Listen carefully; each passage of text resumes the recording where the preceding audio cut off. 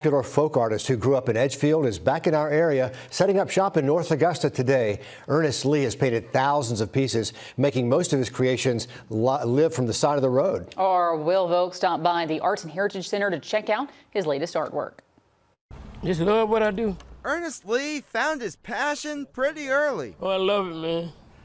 Started painting about 12, but I started drawing about 5, so been at a long time. For decades, he's been setting up on the side of the road to paint and sell his work. If I want to be known, I got to go out here and work hard at it, because I know wasn't nobody going to give it to me. After doing this for years, he started to earn a living and a following. I like the way people love it and respect what I do too. Wherever Lee sets up, he can count on people showing up for his art. A lot of people say folk art, but I would say I'm more of a pop artist. I can pop in and out to different things. Like I can do portraits, I do buildings, I do animals. What he's really known for is his chickens. He says one of his heroes encouraged him. I said, Ernest, your chicken working.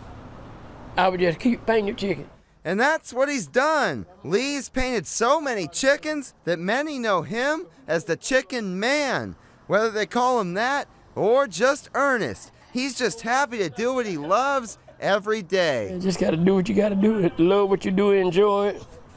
No work a day hard in your life, but you enjoy it and love it. In North Augusta, Will Volk on your side.